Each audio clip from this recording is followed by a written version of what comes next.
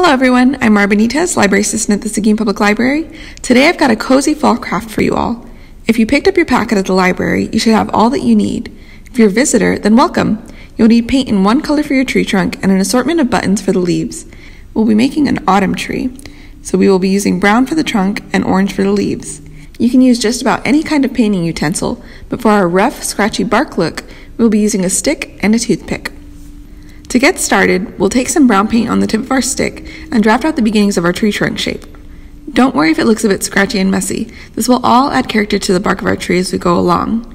Next, turn your stick on its side and tap it in the paint, then tap it all along your tree shape on the canvas to fill it in.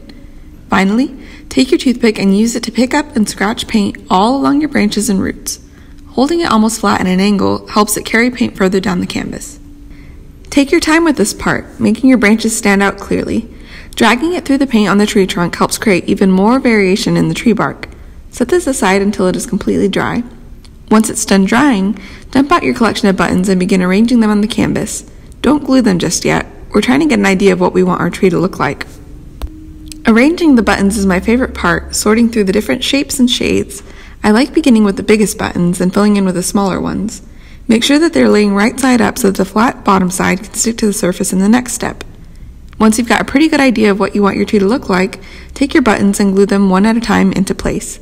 Let this dry, then your cozy piece of art is ready to display. Thanks for watching. Be sure to subscribe to our YouTube channel and keep an eye out on our social media for more activities and crafting tips, tricks, and ideas.